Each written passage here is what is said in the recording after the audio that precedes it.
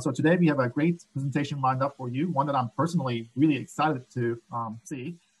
Be a superhero on day one with ABP.IO. Very excited to see this presentation by Lee Richardson. Lee Richardson is a prolific writer, speaker, and video producer on .NET and open source topics. He has published over 100 posts to his blog at leerichardson.com that have been received with more than 500,000 views since 2007. Very impressive. He has published over 100 posts to his, already mentioned that, his Code Hour YouTube channel, that's at youtube.com/LeeRichardson200, has attracted over 1,000 subscribers who have collectively consumed over 7,000 hours of his content. Stack Overflow ranks him as a 2% contributor. I don't know how you find time, Lee. That's incredible. Wow, you must have like everything unlocked with that kind of participation. I keep trying to get like one more thing unlocked on Stack Overflow. I've got like, that's very impressive, sir. It's funny. I've been there like 10 years now, and you know, when you're on Wikipedia, you can edit a page on day one, basically, as an anonymous user. But like, I only just within the last 6 months unlocked the ability to edit a page. I just thought it was funny. Like, oh, are you serious? Oh, yeah. Wow! And you have to be a top 2% contributor to do that. That's insane. Okay, well, I'm glad you got there. I'm only about 20 years behind you. Yeah, so Lee has published 25 articles to Code Project with an average article rating of 4.96 out of 5. Throughout his 20-year software development consulting career in the DC area, he has spoken to scores of times at code camps, conferences, and user groups like ours. And thank you for doing one more. He has created the Siren of Shame.com, is a solution samurai at Inferno Red. And when not coding, he enjoys running, mountain biking, smoking biscuits, electronics, 3D printing, and woodworking. He is active on Twitter, where you can reach him at LP Richard. All right, Lee, thank you so much again for joining us to present today. I'll let you take it away. Awesome. Thank you for the warm welcome, Toby. All right, so hopefully you are all here to learn about how to be a hero on day one of your next ASP.NET project. I'm going to break this down into 4 main areas. First, just a quick overview of what it is, and then I'm going to get into the benefits and talk about what you're going to get out of it. And hopefully I will convince you in that section to stay awake for the rest of the presentation. I'm going to get into the main area is the foundational features. Those are all the things that you're getting out of the box with it. I'll give a demo during that section of how to just create a site from scratch. And then the last section, the how-tos, I'm going to show you how to create a CRUD page in it.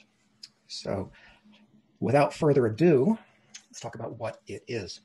So this is my personal definition, and you won't find this on their site, but I like this. It's first of all a one-time code generator. It generates a backend in ASP.NET Core, and it generates one of 3 different front ends, either Angular, ASP.NET Core MVC, or Blazor.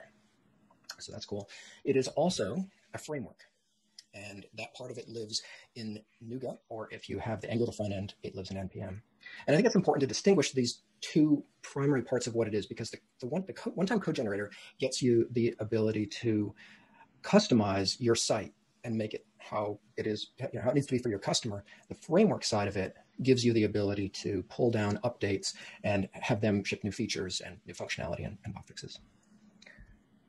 It's for new projects. If you have an existing project, it will not work. It is only, and that's because of that one-time code generator element. So hopefully I don't lose half my audience, but important to identify that up front. It gives you an end-to-end working site, 100% working site right out of the box, a bunch of foundational features, which I'll get into later, and best practices. So just to give you a little bit of history about what this thing is, it used to be called ASP.NET Boilerplate. Just out of curiosity, has anyone heard of ASP.NET Boilerplate? One hand? 2? Cool. So this presentation is primarily assuming that you don't know the background, but I'm going to give you a little bit of comparison. So the terms that it used to use were ASP.NET Boilerplate, which is the free open source section of it, and ASP.NET Zero, which was the paid version. The new terms in the new world are ABP Framework is the free open source one, and ABP Commercial is the one that you pay for it. Taken together, those 2 things are ABP.IO. It took me a lot of work to just It's just a quick, like almost unimportant slide, but it took me a while to figure out those terms and what they all mean. So why did they need to upgrade? The original ASP.NET Boilerplate was released in 2013, which was before even Angular 2.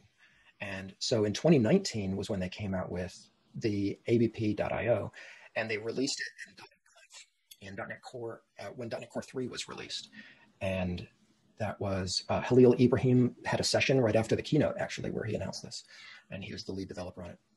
So why did they need a new one? The answer is because it's a mature technology when it's been released like 8 years ago or whatever, but it also had a lot of history sort of things that get dragged along. So for instance, for dependency injection, the ASP.NET Boilerplate uses Castle-Windsor. Is anyone familiar with Castle-Windsor for dependency injection? Does anyone like Castle-Windsor for dependency injection? Good. You won't be upset when I tell you it's absolutely trash. So when they released ABP IO, it uses the .NET Core 3 frameworks for dependency injection, for logging, and a bunch of other things. So it's a much more modern stack. You still have the choice, if you're starting a new project, of doing ASP.NET Boilerplate. I asked Halil, what's the end-of-life plan? Boilerplate if you wanted to. Is there a question? I think you broke up for about 10 seconds. Yep. Oh, no. What was the last thing you heard? You asked somebody a question on the end of life for it, and we didn't get an answer. You had to do end of life for you. Sorry, say it again, Tom? I was going to say, I think it had to do with the end of life plan for ASP. Okay, yeah, so the end of life plan. So I asked Halil, the founder, about the end of life plan, and he said that there is no end of life plan. And that was a while ago, and it's still the case today. There is no end of life plan. You could choose a new project with ASP.NET Boilerplate if you wanted to. It is a mature platform, and I've built 2 projects based on it. It's a great platform. But ABP IO is now over a year old. It's mature. I think it's time to choose that. There's a migration guide that will probably not apply to any of you. So let's talk about it being open source. This is ABP IO. It already has, after a year, it already has 4.9 thousand stars on GitHub. So it's a popular framework, and I find that remarkable. By comparison, ASP.NET Boilerplate has 9,000 stars on GitHub. And if you go take a look at the downloads for it on NuGet, it has over 1 million downloads. So it's a popular framework. If you haven't heard of it, I don't know why it's not. It's funny. It seems like it's really popular, but a lot of people haven't heard of it. It's a great framework, though. I'm going to talk a little bit about ABP Commercial. I'm not trying to sell you. I don't care whether if you're to start a new project, whether you buy it or not, but I think it's important to understand if you go for the free one, what you're not getting out of the box. It's just useful to know. And so there are UI themes, there's obviously support, and modules. So modules are a really cool feature that they have in there. All of the backend code is broken out into these sections called modules. And if you want a piece of functionality, you can put a dependency on that with an attribute on your project, and you get a lifecycle with each one of those modules. It has a startup, a shutdown lifecycle, and they provide, you can actually build your own modules, but they provide a bunch of modules out of the box. You get additional modules when you go commercial. These are the themes. You can see they're pretty. They're prettier than the one that comes in the free box, I guess. But they're all kind of the same with different colors. There are community themes out there as well that are free. The ABP suite makes the generation of CRUD considerably easier. You just go through this form. I don't have a copy of ABP Commercial, but just looking at it, looks like it would save some time. That would be nice. And I talked about modules. Okay, so there, you get identity server integration with the free one, but there's identity server, like a special UI that you get. You get audit logging, but you get a special UI if you pay for it. There's SMS integration, whatever. None of that's that important. But if we dig into some of these, like the account management, so you get login, you get registration, multi-tenancy user lockout, forgot password, and social login, all of that out of the box. You get 2-factor authentication, email, SMS verification, profile pictures, blah, blah, if you pay for it, whatever. So that just gives you a sense of the paid versus the free version. The entire rest of the presentation will just be on the free version.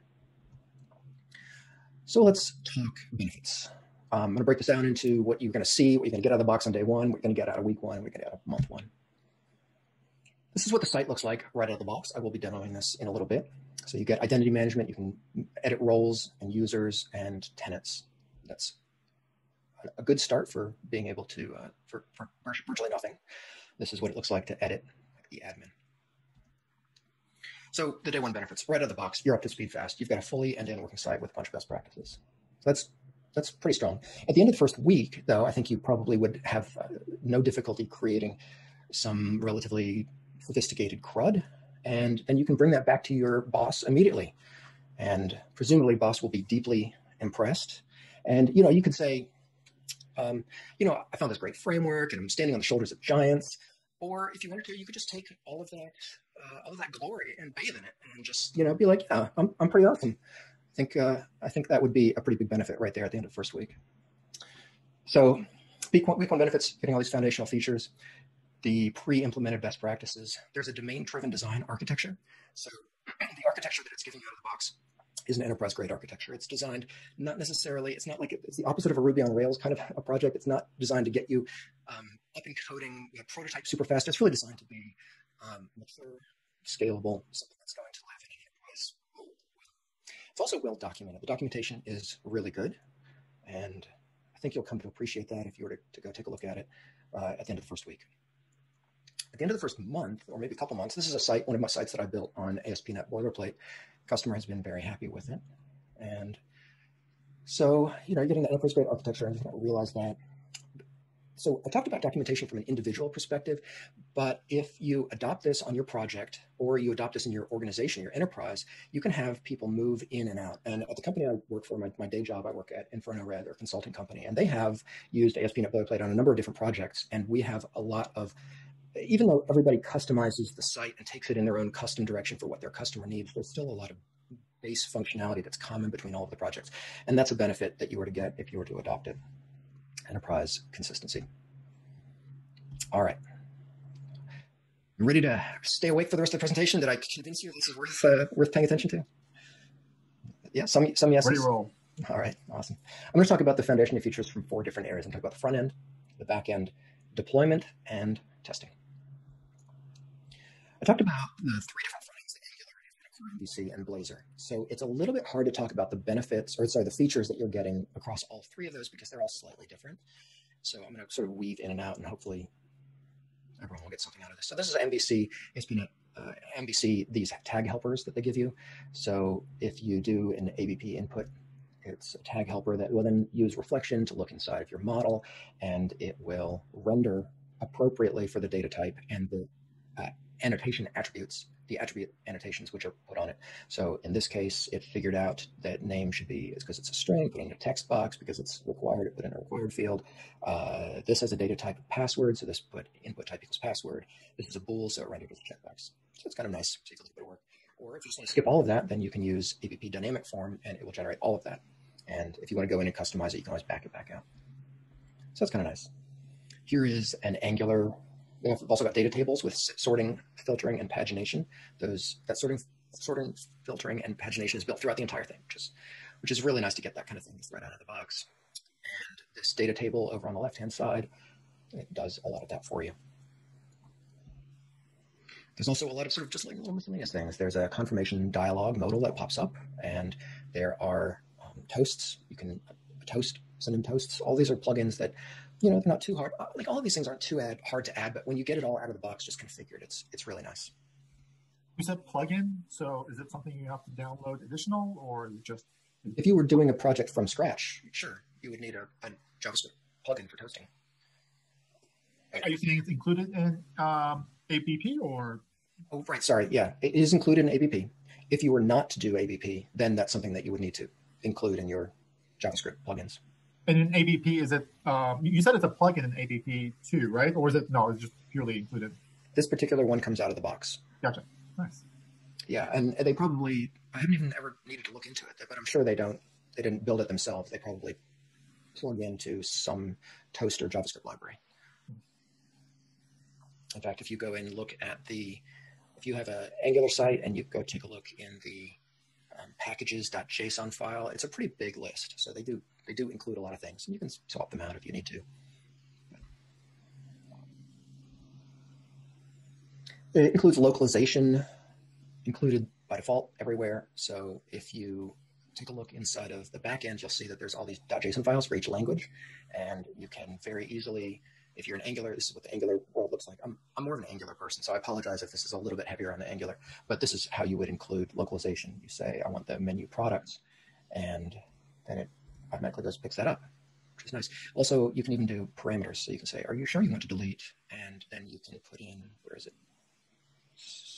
Oh, message localization params product name. And so then it goes in and includes the product name in the, where you put the squiggle 0 there. From a front-end perspective, security, they have, actually, well, I don't know, is now a good time to do a demo? Have I shown enough slides? Did I go download this thing and kind of give you a sense of how it works? I'll take a demo anytime. All right, sounds good. Let's do it. So to get started, you need to do a, let's see, I'm going to pull up my notes over here. So they have all this documented, but it's a .NET tool install -g, and it's volo.abp.cli. And oh man, you can't see that, can you? Well, it says it's already installed. So once you get that, then you can start doing ABP commands. You don't have to do this at the command line if you don't want to. If you want to, you can go over to ABP.io, and they have a cool, there it is. They have a cool like website that you can generate. You put in your project name and what type you want, and ABC Angular, and you can click create now, and it generates a zip file, and you just download the zip file. So that's pretty cool. They really do make it easy. I do it from the command line just because, I don't know, it's new. It's cool. So to do that, we're going to do ABP, and I think it's going to be new. Yes, and we're going to call this Blazor 3 because I've already done a couple of these practice demos. And front end, you can see -u. Actually, let's do ABP new. That helps. You can see what the options are. So here's some examples. Story, and our front end is going to be Angular, if you don't mind. Actually, I'm just out of curiosity. How many? What kind of front ends do you guys build? Show hands, who, or something, however you do it. Who all does Angular here?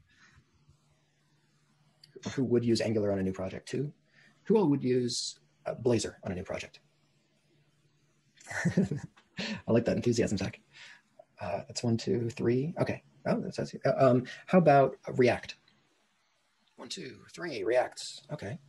There is a React on ASP.NET Boilerplate. They do not have React front end on ABP.io. I assume that it's in the works because that's something that people like. And Vue too. Actually, how many Vue fans? Who would use Vue on a new project?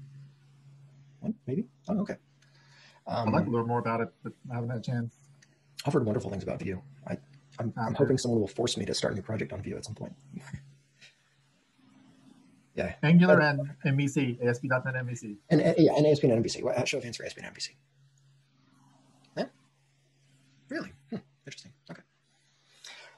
Well, it looks like I'm not going too far off the rails by choosing Angular. So notice this. This is a mobile front end. They actually have a mobile app that you can generate with React Native.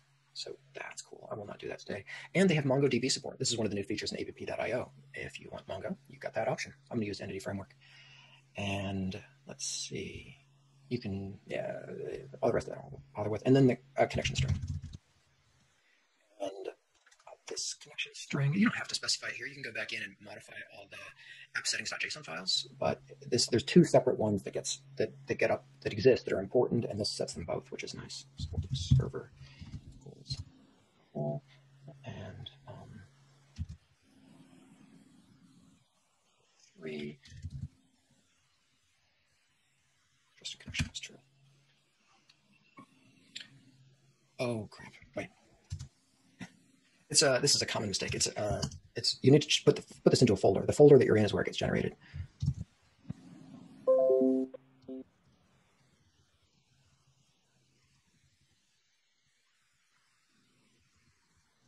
Okay, let's try that again. So this is going to create two separate folders.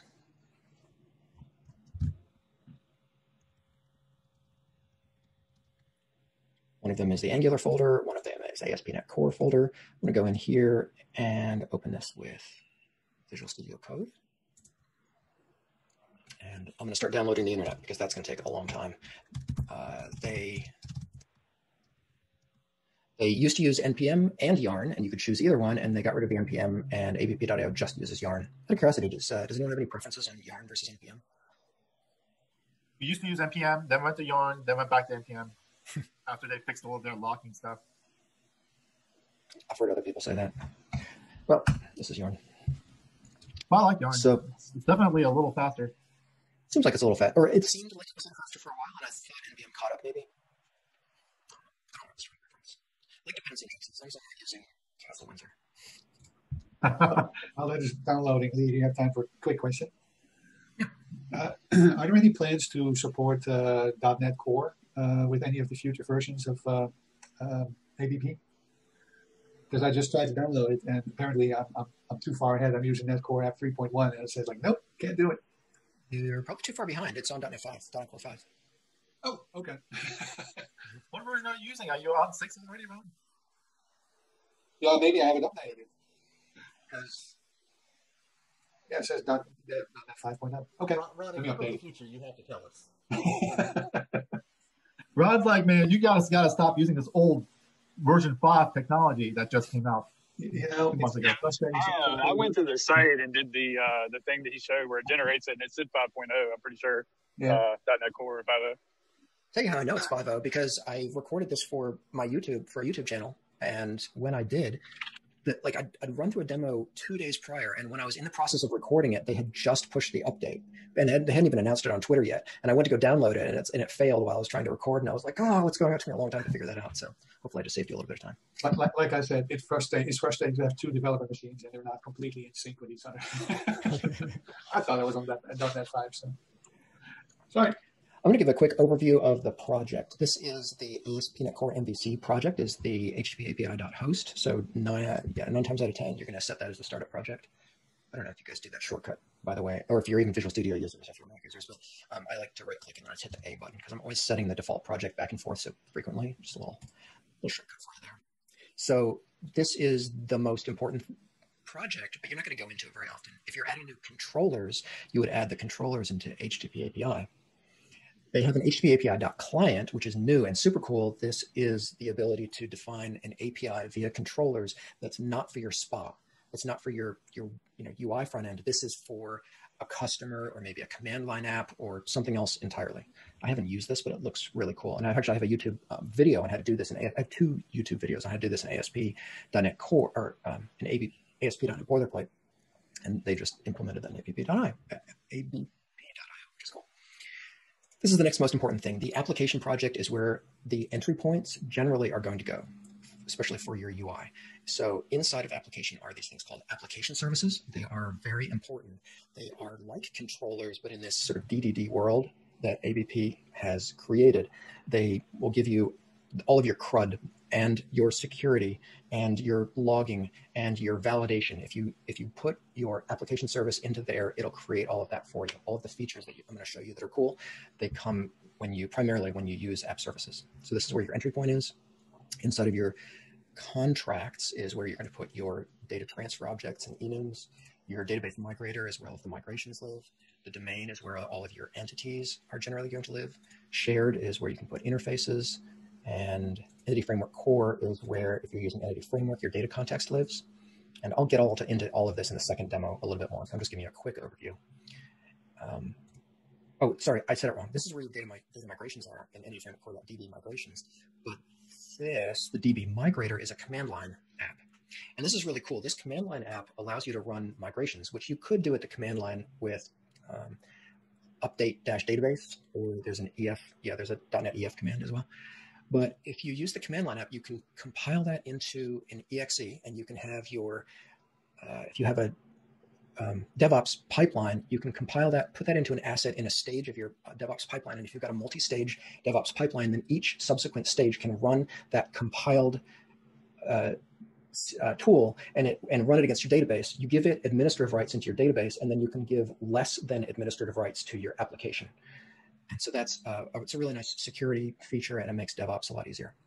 Also, if you're using multi-tenancy, I'll get into multi-tenancy a little bit later, but you can potentially have multiple databases. If you have one, you can have one database. You can have one database for all of your tenants, or you can set up to have a database per tenant, or you can have mix and match. Like, let's say you've got a couple different customers, like a couple customers that are really small, no one's ever heard of, and then you got like Microsoft as a customer, and they have high bandwidth requirement or whatever. You can give them their own database, and then when you run it through the database migrator, it will know to run it across all of the databases that you might have. So that's really nice. Also, one more feature that's new in ABP.IO is you can have, if you want to seed data in Entity Framework, normally you have to do that in a migration, and you have to do it with insert commands. But they give you an option for running C# to seed your data. And if you do that and you put it in the right place, then the DB migrator will run your C# based seeding, which is nice. So, okay, so that's just a quick overview of the project. I'm going to run the migrator here in just a second, just like I promised. But first, let's create a database.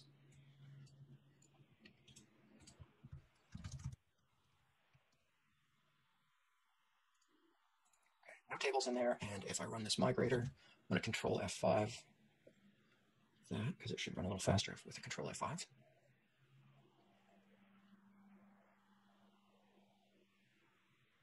Claims it succeeded. There we go. Okay. So ABP gives you a lot of database tables, as you might expect out of the box, for all the security and whatnot they do. So let's see if we can we can run this. I did another control F5 here, and with any luck, this is going to start Swagger. So another thing they give you out of the box is they set up Swashbuckle, and Swashbuckle generates a Swagger file for you. So this is really nice. Now that, you know, all these things are things you can set up yourself, but if you're starting a new project, you just get it all out of the box, which is nice. So I could, for instance, go ask for all of the roles, try it out, execute this, and 401, unauthorized.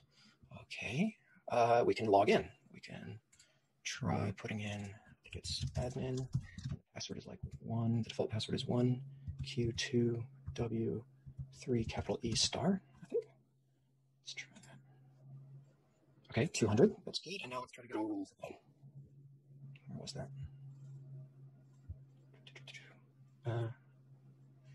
Where am I? Roles. Sorry. I've got this. Oh, so much easier. It's hard to do it so zoomed in. Okay, and let's execute get all roles again. Now we got a 200, and there we are. You can see that here's one of them that came back. It's the admin role and stuff. Anyway, we got stuff back. So that's cool. The back end is working. Now let's try to get the front end working. Hopefully Yarn has completed. Yes, it did. That's good. So I'm going to ng serve. Hey, Lee, I have a quick question. Yes, Keith.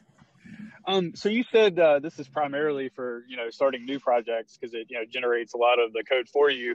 I guess my question on that is, I understand that aspect of it. What about, creating a new project to point to an existing database? Is that an issue? Like, we'll just insert the ABP tables into the existing database? Because, obviously you're creating a database from scratch that has no tables. Is that an issue, or is that fine to do? Or I've done that before. I've done that when I've had two databases. I kept it separate by having all of the ASP.NET Boilerplate anyway, in its own separate database. And then I had a separate data context with the legacy data in the legacy database. And it was kind of a pain to do it that way. I think if I do it again, I would probably try and keep it all in one database. And I think there should be no reason why you couldn't do it. I think it would work. Okay. I haven't done it, so I can't give you 100% confidence on the answer. Okay, no problem. Thank you. Okay, so hopefully we can localhost 4200. And there we go. Great. Blazor 3 is successfully running. I think if I log in, it already knows that I logged in as admin because I did that through Swagger. I can log out here so you can see the login screen. So check this out. This is at 4200. And if I log in now, it's a little odd, right? I don't know. Do you find that odd? It switched from 4200 to 44399. I found that odd. ASP.NET Boilerplate didn't used to do that. The reason that it does this apparently is if you have the mobile app and you have the Angular app and maybe a kind of other apps, they all authenticate to the same place. They all authenticate on one page. This then gives you a token back, and then all of the clients have access to the token. So this is part of OAuth 2, and I'm not a security expert, so I think this is part of the way identity server integration works, and it's a good thing. I found it a little bit annoying, but I think it's good. I think it's not supposed to be. Tier 2 W3 capital E star. Sure, save it. I don't care. So we can go in and we can see we've got users. Here is a user called admin, and we've got roles. And here is that one we were seeing, the admin role. We can go in and edit the permissions, and I'll talk about all this later. But that gives you just a sort of a quick overview demo of what this is. Any questions before I get back to the slides? The login, I'm sure you'll talk about it some more, but the authentication and whatnot, what providers work with it? Does it work with like Okta or Auth0 out of the box, or is that complicated to implement? I know a lot of people use They're Octa or Auth0, I guess. Those are the two popular ones. I wish I could answer that. I don't know. That would. Yeah, it should be. OAuth2, is a pretty widely adopted standard, so you could use anything that's compatible with OAuth2 and do federation and everything else. Awesome. Thanks, Zach. Yeah, thank you, Zach. Okay, so that's OAuth2. They do support the security at the route, Angular version of it. So if you, this used to be one giant routes page, and with ABP.io, they broke it out into modules. So each new entity that you add is its own module. And if you add an auth guard or a permission guard, which they add by default, the auth guard says you can't get to this route unless you are authenticated, and the permission guard says you can't get to this unless you own this permission, the leastore.view edit products or whatever. I'm going to get into permissions. This is a little bit more complicated. The way security works is a little bit more complicated. I'll go into that later, but there are these things called permissions. That's the way routing works. So multi-tenancy. Are you all familiar with what I mean when I say multi-tenancy? Is it worth describing real quick?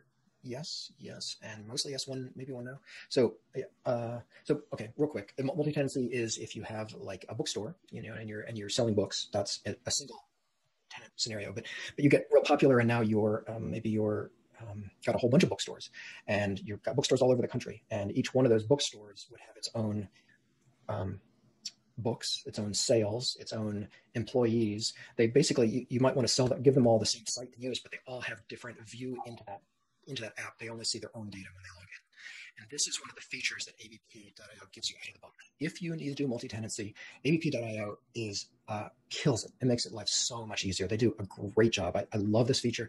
I needed this on one of my projects that I used with ASP.NET Boilerplate. And then funnily enough, the first customer didn't need it, but all of a sudden they're like, oh, we need to start white labeling this. This is becoming a popular product, and now we want to sell it to all these other people.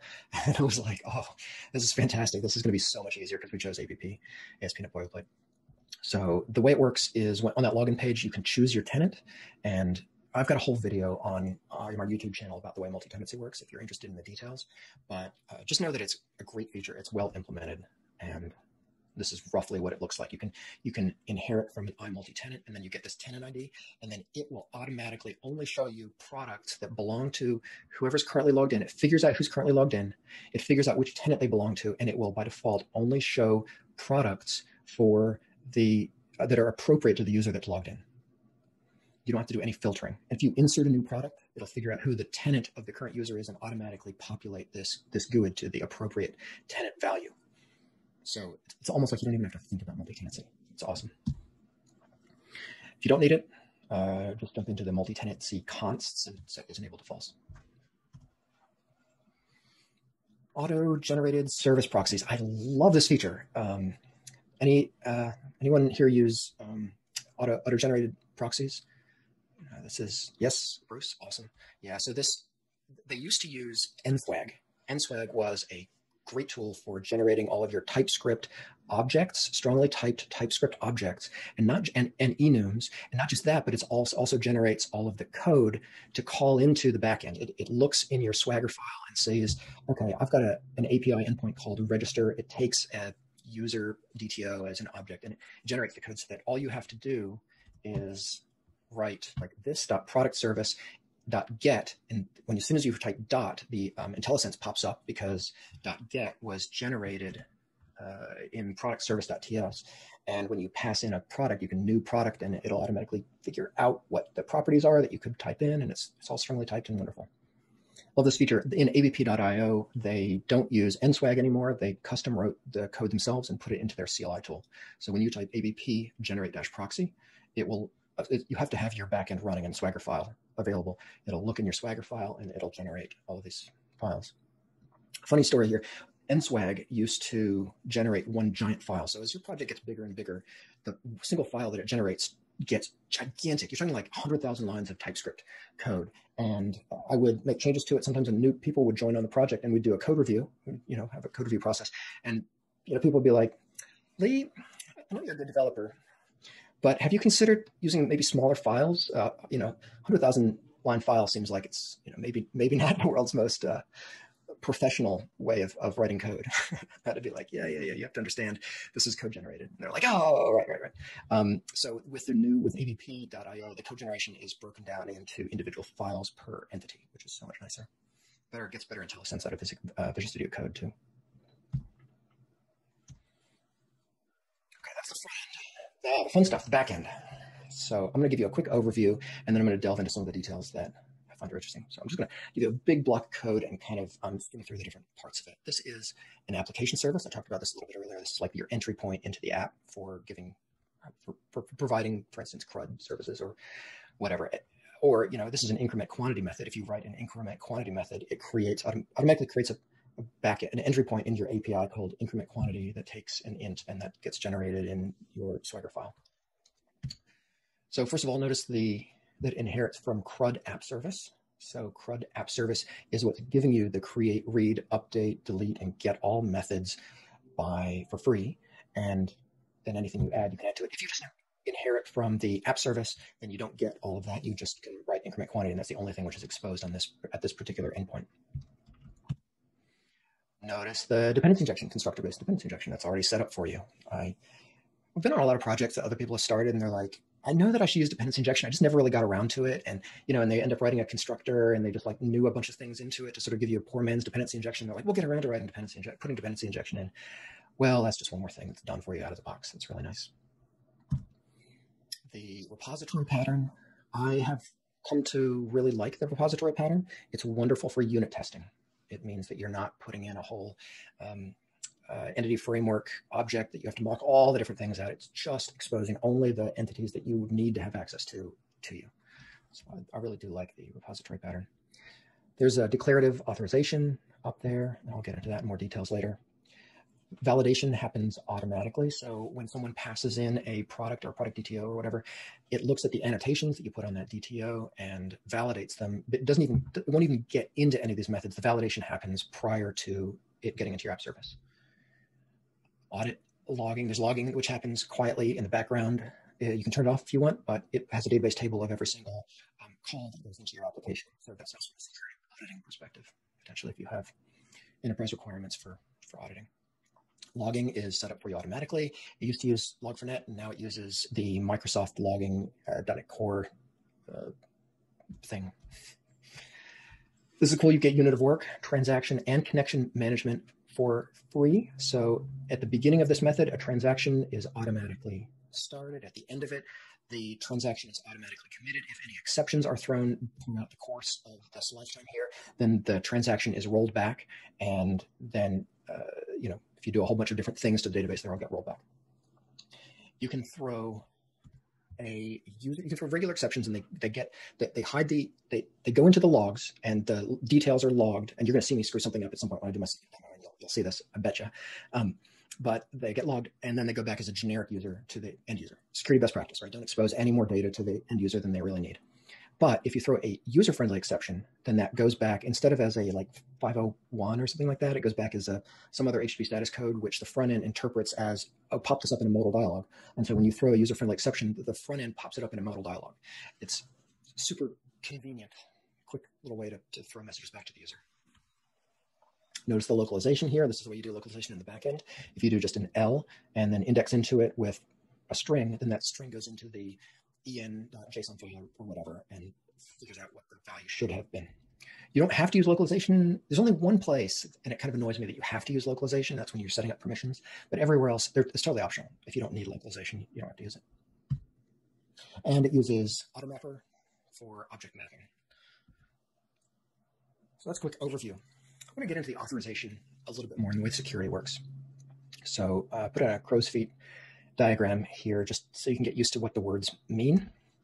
First of all, users should be self-explanatory. So imagine you got like a Bob Smith, and then you can have roles, such as you can have a supervisor role, and a user can have multiple roles, and a role can contain multiple users. It's a many-to-many relationship. So here's an example of editing Bob Smith and saying he could be both a supervisor and an admin, or a supervisor and a minimal role, or whatever. Also, there are permissions, and these are things that you define yourself in your code, and you can have them mean whatever you want them to be. So this one right here is we're calling add permission for the ability to view and edit products, this is the one place where you have to use localization. So this is the string that would be shown up to the user when they are granted this permission. And so that's what a permission looks like. That's how you define it.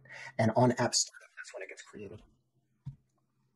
And then you can use the permissions with these attributes. So this is an authorized attribute saying that you have to have the view edit products to be able to get into this app service at all. You can actually put these on controllers too. So I don't use controllers very often in ASP.NET Boilerplate, but if I was to use a controller, I can use it there too. And lastly, a role can have permissions, and a permission could be assigned to multiple roles. So here I am editing the supervisor, and I have the ability to check this checkbox that says the supervisor permission can view and edit products. With me so far? Does that make sense? Cool. Okay. Good. I don't know, it's one of the most complicated parts of ASP.NET Boilerplate to get comfortable with. But once you do, it's very powerful. I really like it. I talked about validation. So if you put data annotation attributes on your data transfer objects, these get checked for you automatically. I mentioned this before, so the range. But what's cool is that it's integrated from front to end, from front end to back end. So when you put in a range of 0 to 999, then there's a modal dialog which pops up. It looks really pretty to the front end, and you don't have to do any extra code to get that to work. Quantity must be under 10 for products of type leather. Oh, this one was custom. So if you need custom validation, you implement iValidatable object, and then you get a validate method that you can override, and you can write your own custom code here. So if product type is other and quantity is greater than 10 or whatever, just some weird custom business logic that you might need to validate. And that's all you need to do on the back end, and you get nice UI on the front end. All right. Auditing. This is a really cool feature. This is awesome. If you inherit from audited aggregate root or full audited aggregate root or the interfaces, by the way, anytime I give you a concrete class, they also have interfaces that are available that do the same thing. But the concrete class, you inherit from that, it gives you a little bit more functionality for free. There's a little bit less typing. So when I inherit from audited aggregate root, it's pulling down an extra last modification time, last modifier ID, creation time, and creator ID. ASP.NET Boilerplate automatically fills those in for you. You have to do no extra work. It does that with an entity framework filter. It does it with an entity framework filter. So there's a filter defined, and anytime you create a new thing, it figures out who's currently logged in and fills in their creator ID. And the time is a little bit more obvious. That's easier, but I think it's just cool the way it's all integrated with authorization and authentication. Same way it works for the way I mentioned it works for tenancy ID. Yeah, okay. Also, there's soft delete functionality. So you don't have to do all hard deletes. Yeah. So if you implement full audit aggregate root or soft delete, then it pulls down a new field for you. When you delete an object like this, then instead of hard deleting it, it will fill in an is deleted, set that to true, and give you a deletion time and who deleted it. And instead of actually deleting it, it just plunks in those values. And whenever you retrieve product from the database, that filter is applied to never return deleted objects. So it feels like things are being hard deleted, but they're not. You would never know that this, as a developer, that this is necessarily here unless you need to know that it's there. If you still want to see deleted objects, you can do that by turning off that data filter.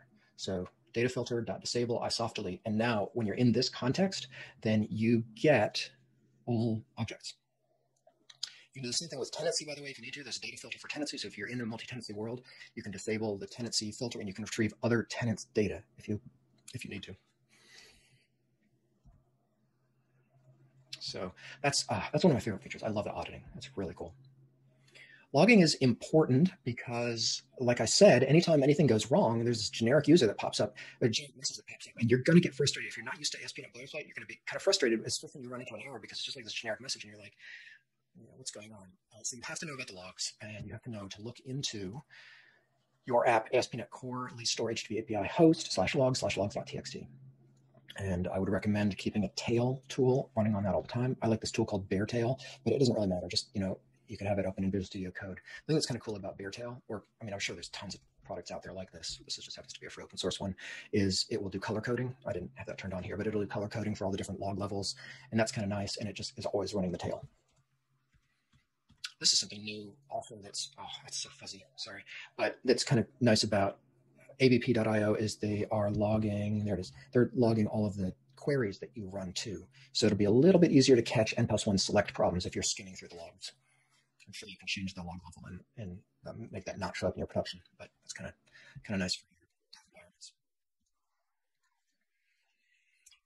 And there's a whole bunch of other stuff that I'm not even going to have time to dig into. But there's a SignalR client which is enabled by default, so you can just send a message to everybody, say, hey, I'm about to take down the app, and that would be something that would be very, very easy to do because I've already set it up and integrated it with your client front end.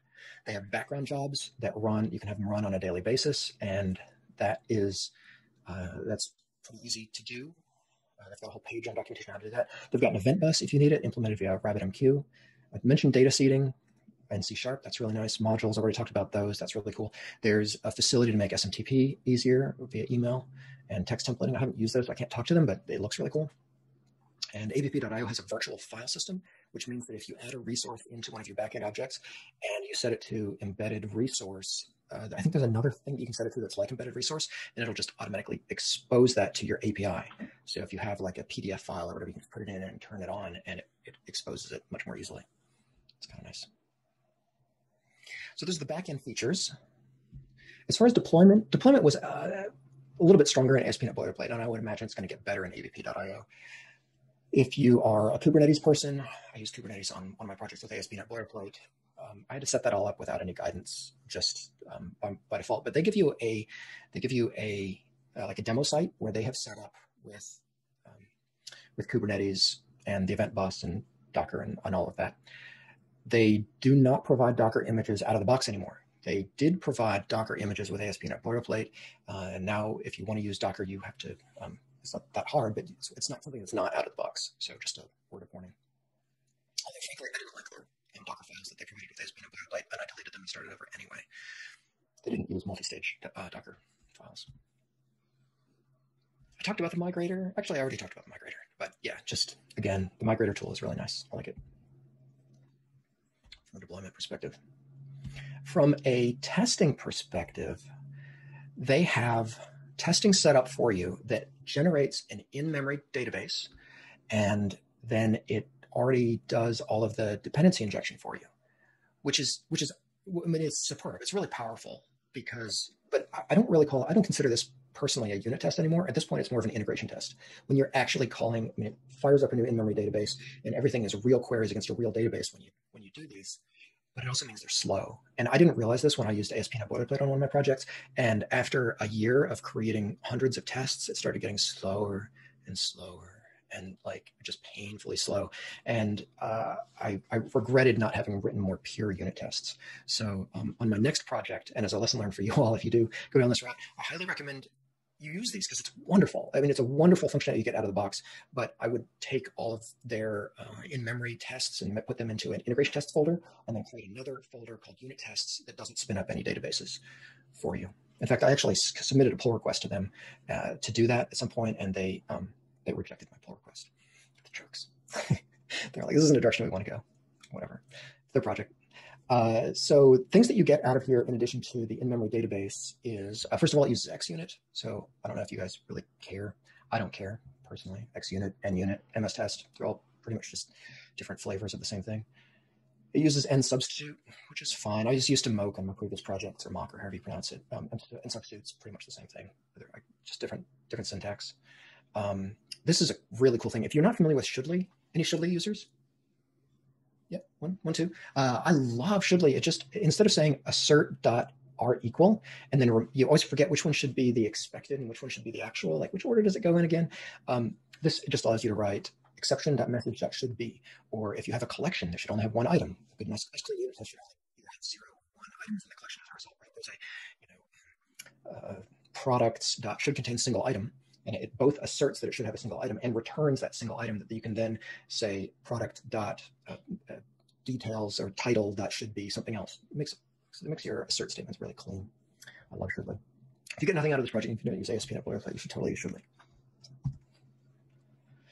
So that's testing. Those are the foundational features. And we are coming to the close. It's time to do a final demo.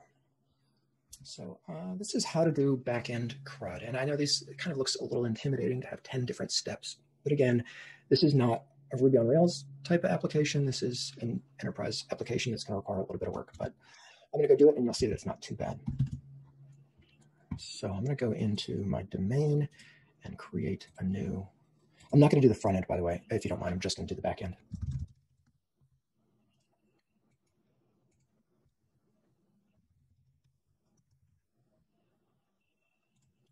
So public.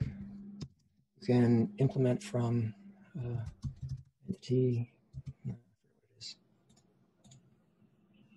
So, oh, yeah, full auto diagram.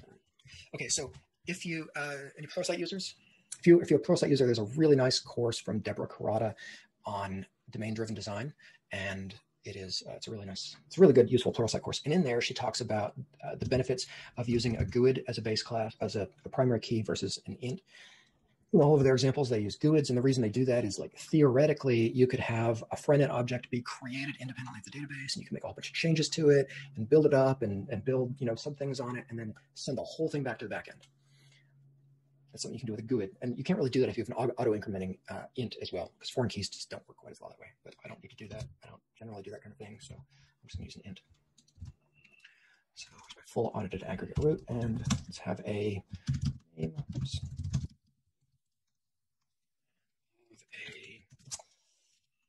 We'll have a price,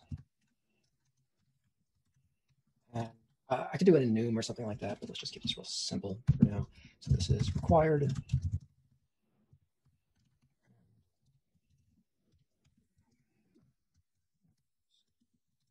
Obviously it's required because it's not an int question mark or decimal question mark.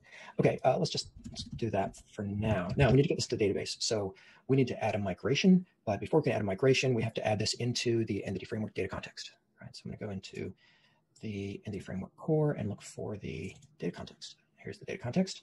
There's a lot of documentation, and it says, hey, here's where you want to add your DB set. DB set of products.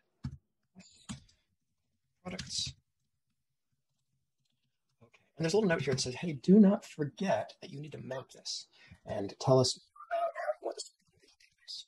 So to do that, I'm going to go over to the DB context model creating extensions, which is some language that's right over there, and I can just uncomment for code because that's pretty close to what you need. Here we go. To table, you can have a DB table prefix. So all of the tables that I'm going to create are going to be called like app products or something. You can turn that off if you want. I'll just leave it. Call it products. Which schema we're going to put it in? We'll just leave it in the default schema, which is null, empty. And then we're going to configure by convention. So calling configure by convention is what's going to pull out our data annotation attributes and use those. So I don't need to do too much else at this point. Where's my product? There it is. Sorry. So that's going to pull out my, and so now it'll know to use name and have it be a required string. Oh, I could do length too. I could do max length of 255. Now it'll know to put in that as a varchar 255 into the database. Awesome. I think that's all I need to do. Let's run this package manager explore. This is tricky if you're not familiar with this. You have to remember to change the default project over to different core, I think. And I'm going to add migration. I'm going to call it add product, something like that. And if this works, this should pop up in my new migration. Oh, it did. Good. And I think I put that into Entity Framework core. I think that was a mistake. I should have selected the default project as DB migrations. Well, let's see if it works. For future reference, I think I did this wrong. I think I was supposed to select Entity Framework DB core migrations. Yeah, maybe this will work. So I'm going to run them. Oh, first of all, let's skim over it. So it's trying to create ABP users. That's not right. App products is correct. This doesn't look quite right. Let's see what happens. So I'm going to run DB migrator, Control F5 it. It looks like you put your initial items in the initial project. Yeah, I think you're right. I think I screwed this up. Let's see. Maybe I'll get lucky and it'll still work. If not, APP products. Yes, it failed. Okay. Well, I'm not even going to bother deleting that. I'm just going to do it over again, and maybe we'll get lucky. I'll run it here in DB migrations.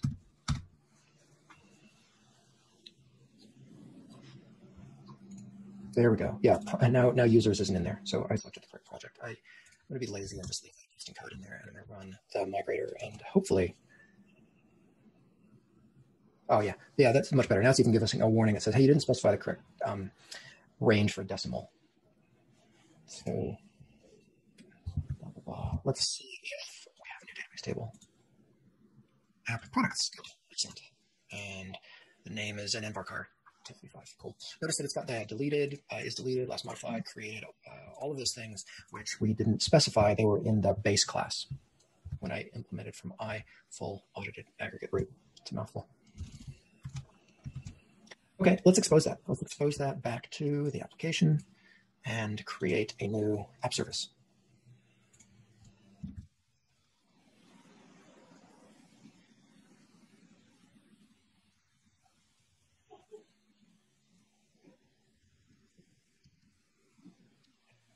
This is inherent from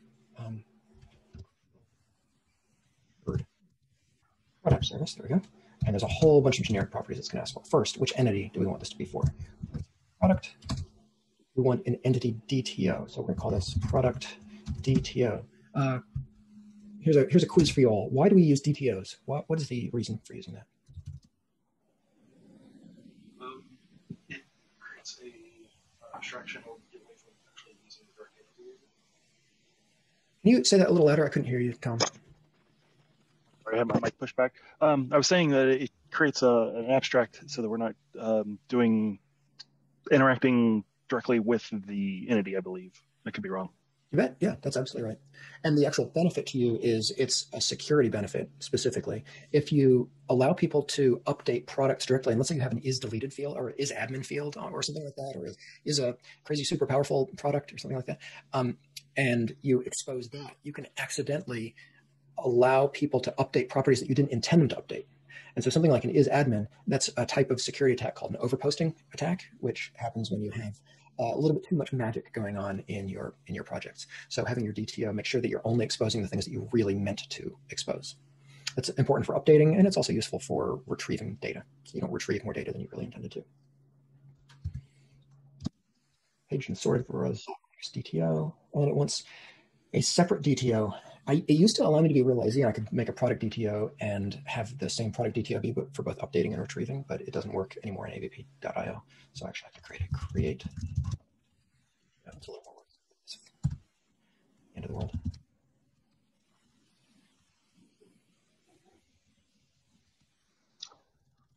Okay, so yeah, go ahead. I was going to say, not to interrupt, when the decorator earlier on the class, the products class, I noticed we got all those extra things for is created or not created, modified and all that. With the last version, ABP Boilerplate.net, I used just entity and then had to actually implement, had to add those implementations. Like you know what I'm saying? I'm sorry, it's getting late in the day. I hear you.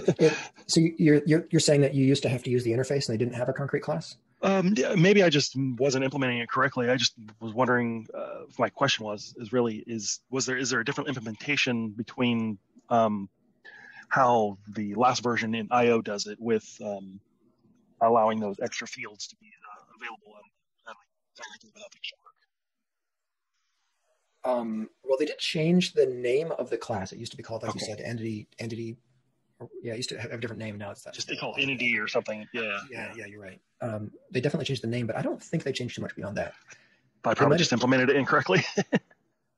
Yeah, but if you figure it out, let me know. But I can't answer that right off the top of my head. So let's see. They want your DTO to inherit from an I entity DTO, so I can do that just so that it gets the primary key. But I could do one better by implementing the concrete class. So what was it again? Entity DTO. There we go. So that gives me an int. Do we have to do int? No, it doesn't do that. Oh yeah, that's right. Okay. Now this is complaining because it wants a constructor. There we go. Got a constructor. We have a repository. There's a repository pattern which we're passing into the base class. And because we implemented from CRUD app service, then we're getting that create, read, update, delete, and get all methods for free. Now, we need to put in some properties into our product DTO and our create product DTO. So I'm just going to copy. Oh, by the way, these shouldn't really be here. They should probably be in contracts, I think. Yeah, if you're used to ASP.NET Boilerplate, you'll notice there's a lot more folders. Don't necessarily know if that's a good thing or not. It used to be the case that having more projects actually built slower, but that was a long time ago. Depends on what they are. Yeah. Products, and let's just copy over name, quantity, price on the that's being retrieved, and copy over the data annotation attributes here. And this is important. Why? Because that's what pulls down the validation. So you want your data annotation attributes on your create DTO so that it knows to perform validation when it's when API methods are calling in from the web. So I think I can just compile this. Oh, I'll tell you what, it's not going to work, but let's watch it not work. So I think there's one more thing I need to do. I'm going to control F5, and we are going to see some Swagger. I think it should just work here. There should actually be a product. Here we go. There's all of our code methods. That's cool, right? But I think if I go and create one now, it's going to fail. Let's see. Oh, wait, not put. It's post. Try it out. Let's call this a siren of shame.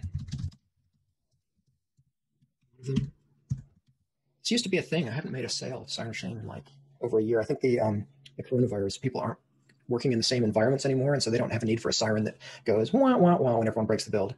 You just know if you broke the build as an individual. Those things. Okay, let's try to execute that. And we got a 500 error. Okay, and so we want to know what that 500 error is. So let's look in, like I said, you have to look in Log4net, not Log4net, in the logging. I'm going to post, I'm going to logs, and here's our logs.txt. And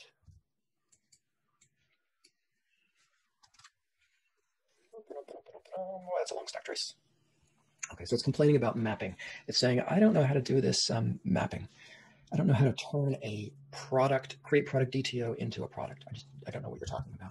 So there are a couple different ways to fix this. So using AutoMapper or AutoMapper, you could create a profile and it will just automatically pick it up. If you create a new class called a profile, you can define how the mapping works. Or there is, if you are feeling a little bit lazy, there's a common class for all of your mapping. AutoMapper profile. There it is. Oh, it was sibling. It was right here. So yeah, so you can also put it here. And so I want to create a map that it is okay for you to try to create product DTO into a product. And that is all you need to do to enable that to happen. It's just saying it is okay for you to map these two things to each other. If you need to, of course, you can do a lot of customization for member. You can say this is how to map this particular item and this is how to map this other item. Compile that, and I suspect this will work now. Oh, 500. Okay. Oh, I know what. I bet you it worked. And then it tried to return it back from a product DTO from product back into a product DTO. Yeah. Okay. So I need to make a second mapping now, which is turning this product, once it's been successfully inserted into the database, I need to turn it back into, it's okay to turn it back into a product DTO.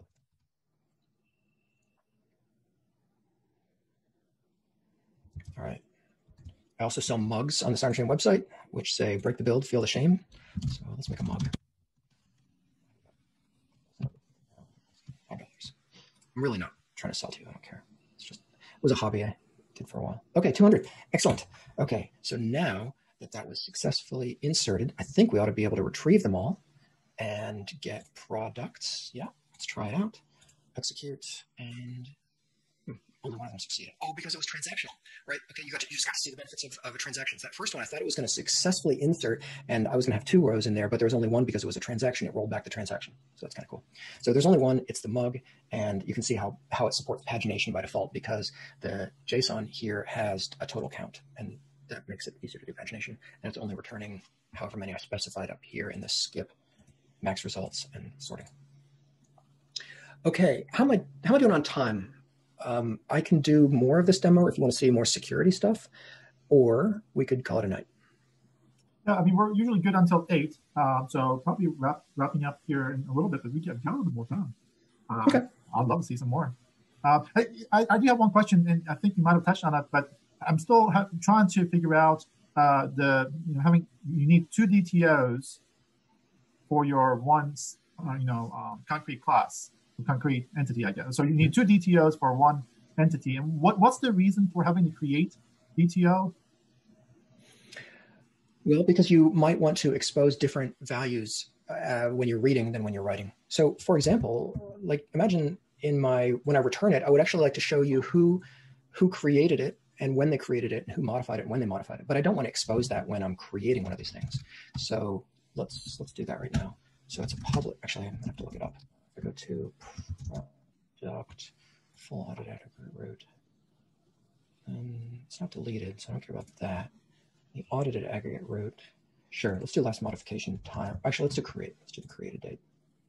So one of these, and in my product DTO, it makes sense to expose that in the product DTO, but not the create product DTO. So actually, I think all I need to do is just recompile. And when I run the retrieving, oh, there it is. We've got the creation time and the clear ID. Pretty cool, right? That was easy. That's very cool. I would love to show you. It's a little more time than I think we have, but I would love to show you actually more like how to retrieve the creator's username or how to retrieve the creator's display name or whatever, all that kind of stuff. But that's a little bit beyond what we have the time for. But it's not that hard. And if you're on a bad network or your customers are on a bad network, you can use DTOs to reduce your total payload size and everything. Oh, thank you, Zach. That is a really good point. It is really easy when you're exposing your entities to accidentally expose the, if you've got a sale, to accidentally expose the sale and the product and the customer and the customer's company. And, you can accidentally expose all this extra stuff that it just expands out if you're not careful. And I've seen it do that where when you're auto-generating your TypeScript proxies, I've had coworkers who have accidentally exposed the entity rather than the entity DTO. And yet in that the NSWAG code generation object for a sale ends up being gigantic and it exposes all these extra objects you didn't mean to. Thanks for reminding me about that, Zach. Good call. So kind of segueing from that one, like, from a DDD perspective, what's the richest aggregate that you've done in terms of like number of like maybe sub objects or like layers deep? And I don't do sub objects and I don't do layers deep. I will always make things flat. I would denormalize all my DTOs. Okay. You don't have to do it that way, but I just feel that it's cleaner and I have smaller methods. I'm more chatty and I flatten things when necessary. Okay. I used to have much more complicated APIs that would return an object and a sub-object and all this stuff, and you'd make one call and it would get absolutely everything. But I don't think that's how we're supposed to architect things these days anymore. We're supposed to go for much more smaller, granular method calls. It's better for caching, for instance. Let's do permissions. Let's do permissions real quick. So I'm going to.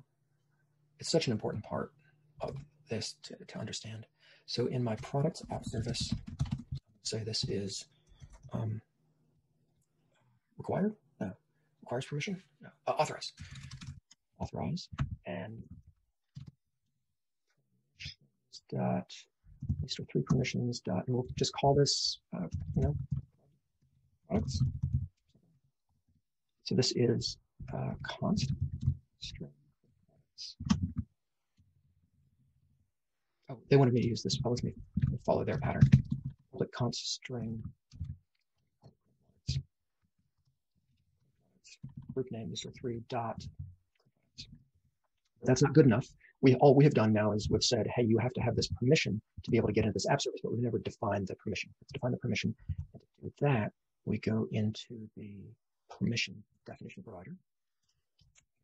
And we call add permission. Products. And here's one of those few places where you have to use localization. So we'll call this permission products. And I'm going to jump over to en.js and oops, en.json. Create a, oops, it's called permissions colon club products. Ability to create, read, update products. And that's what's going to show up in the UI. So, and keep in mind, this is just, you can find these permissions however you want. You can make them however granular you want. You can make one just for create. You can make one for reading and make one for cutting, creating, updating, deleting. You can make one separately for deleting. I need you to do this for my customers, just depending on each entity. Sometimes they have a role that they can only view stuff. So define whatever you need. There's a final permission here that is optional that I highly recommend. That I wish they had not made it optional, because it's easy to get wrong and it's worth thinking about. And that is, especially if you're using multi-tenancy. And the default value is kind of long too. So this last parameter, if you're doing multi-tenancy, is saying, should this be available only to the host, which is like the site which owns all of the other sites, but doesn't necessarily, it's like the corporate organization that owns all of the bookstores, but not any one of the bookstores individually. So you almost never say host. That's a small kind of rare thing. They go and maybe they do reporting and they create new bookstores when bookstores get created. But generally, if you're doing multi-tenancy, the most common thing you're going to select here is tenant. I'm lazy, I'll go ahead and leave it be both, but it's just something to think about. So now we've defined our permission. I think that's all I need to do. If I compile this and I try to retrieve products again, I should get a 401, 404. I feel like that's wrong. It should be a 401, not a 404, but whatever. I got a 404. I got an error anyway. And this, by the way, there's lots of like little things that you can nitpick ASP.NET Boilerplate or ABP.IO about. Like I have a coworker that always complains heavily that they use the wrong HTTP status codes. And it's like, yeah, okay, I guess they didn't use the right status code. Who cares? For everything you're getting, I guess. Okay, so that didn't work. So we need to be able to do that. And to get it, I think the reason is because the currently logged in user does not have that permission. Remember I said there's a relationship between the currently logged in user, the roles they belong to, and the role and the permissions that role has. Well, the currently logged in user called admin belongs to a role called admin. I'm sorry, that's a little confusing, the same name twice, but the role admin does not have that new permission that we just created. So we could add a migration for it, or we could go in and here it is, ability to create, read, and update and delete products. So if I add that permission to the role admin and I save that, then when I go back out here and run this, now we should get a successful 200. Yay, and we did. And there's our mug again. So there is permissions, and that just about closes out my presentation. Certainly closes out the demo. That's a really nice interface that they give you to configure. I like it. I will say that I liked the ASP.NET Boilerplate, the old one they had about a year ago, because they used all material. Angular, at least the Angular one had all Angular material. And I just think material is beautiful. I love the material UI. I don't know. Is it Bootstrap now? They use Bootstrap and some custom thing. I think some company that sells themes gave them a discount or made it free or something. But yes, it is primarily Bootstrap. So this is the steps that I just went through. I added an entity. I created the database context. I added the database context model creating extensions. And if you don't like the idea of creating it by hand for every single entity, because you didn't used to have to do this step when you were in ASP.NET Boilerplate, you used to do it via reflection. I wrote this little gist, which uses reflection, and you can plug that in instead if you want. Makes me log in. It's weird. Are you kidding me? I just want to look at the gist. All right, I'm not going to do two-factor authentication here. But if you go to this, it ought to allow you to see this code. You can plug in if you want. You then add a migration. You can see the data. I didn't show that. Run that data migrator project or update database. That gives you the database updates into your database. Create that app service, add the DTOs, define the auto mapper mappings, register, and then register the permissions. And then you run app, and here's your Swagger, and you rejoice. Yay, that's awesome. If there was time, I would love to show you how in Angular to regenerate the proxies, but that's very Angular specific. And only 3 of you raised your hand when I said Angular. So just know that that's a thing and it's cool. It's a lot easier in MVC. It's also a lot easier in Blazor. You don't even have to worry about regenerating proxies. But if you were to do it in Angular, yeah, you would regenerate the proxies, you would add a module, you update the routing, you update the nav, and then you could just like duplicate their existing sample projects. This used to be a little bit easier in ASP.NET Boilerplate because they gave you all of the code in the front-end project for like users, roles, and permissions, which was handy because you just copy that existing folder and use their follow their pattern. But they have move that into the framework code that comes with out of NuGet or Node. NPM? Sorry, it's getting late. Thank you, NPM. And so, yeah, so that gives them the benefit of being able to ship updates and bug fixes and stuff like that, because there were bugs that you'd find as you were doing all of that. So that's like, they've moved a little bit away from code generation and more towards the platform in ABP IO. And so the consequences, you can't just copy the existing code as easily. Fix the fields, type the UI, and results. There you go. So that's sorry, say it again. David? In terms of performing, what is better from your point of view, Blazor or Angular? If you're asking me if I were to start a new project today?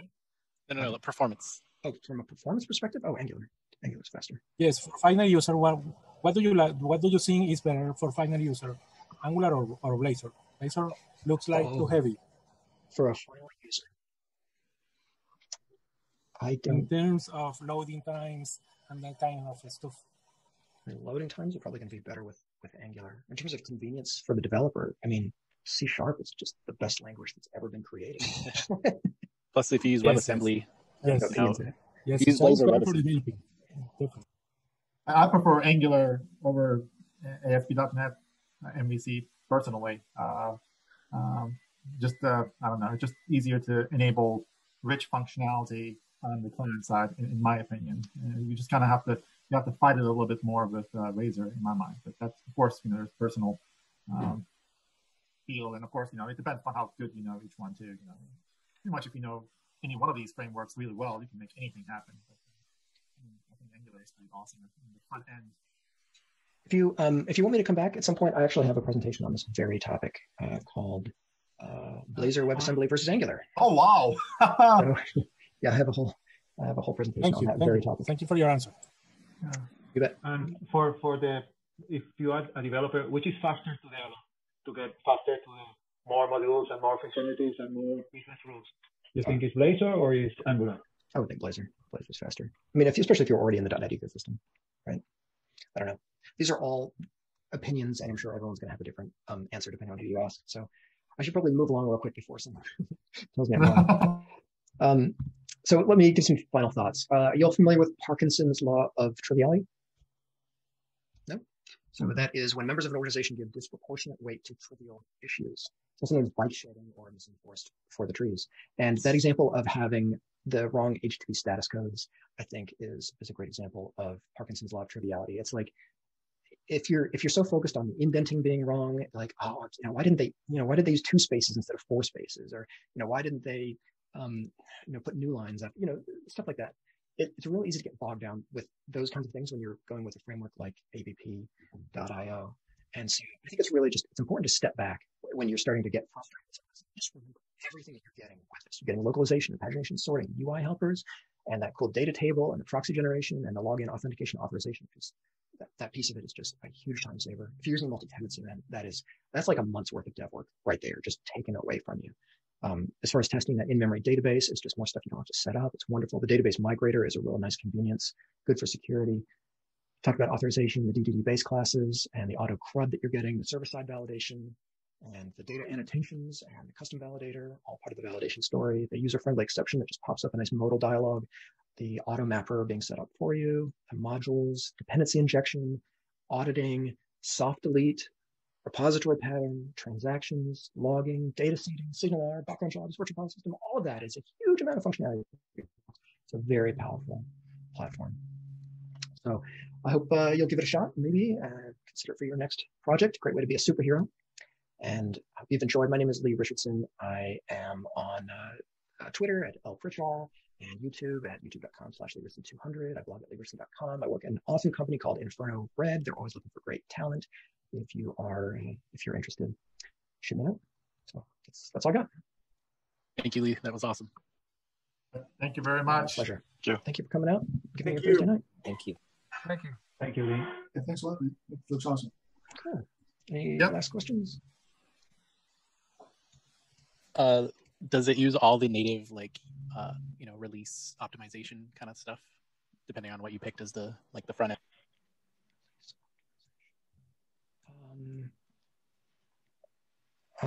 If you compile it in release mode, it does the default settings. Can you give me an example? So like if I have, and I'm assuming that they're keeping up with like the latest versions of release versions of like, if I picked Angular for the front end, it would have the latest version of that. And Angular 10 It is. It's just like if you were to do, it's just like if you were to use ng new, not ng generate, ng new. It would give you that exact site basically. Okay. And then it, when I'm done and then I'm ready to release, that package that it generates at the end is the same as I would get from if I just had an Angular project. Yeah, it is. It is pretty much. Oh, I should have mentioned this in the presentation. Sorry, this is my first time giving this presentation to a live audience, so it might have been a bit rough around the edges. But one thing that's worth knowing about is that because, and actually it's kind of an important point, because when you take a dependency on an ASP.NET Boilerplate, when you choose that for your project, it takes its dependency on the version of .NET, meaning that when .NET releases a new version, like when .NET 5 came out, there's about a 2-week period when they have not updated their code for .NET 5, during which you cannot get .NET 5. So if you're an early adopter and you want .NET 5 features like today, as soon as it releases, you're not going to get that. You're going to have to wait for them to update it. It's a very active community, so it happens pretty quickly. It's within generally like a couple weeks of when the .NET or whatever downstream dependency you are dependent on comes out. But it's an issue potentially. How good are they with keeping up with the Angular releases? Same. It's within weeks. Oh, they're very good. Yeah, do a really good job. And actually, when .NET 3 came out, they had same-day support for .NET Core 3 came out. They had same-day support for that, which was cool. I think that was because they were in the .NET Conf, so they had to. So how's the container development support? So say I want a container with hot reloading on a Docker container.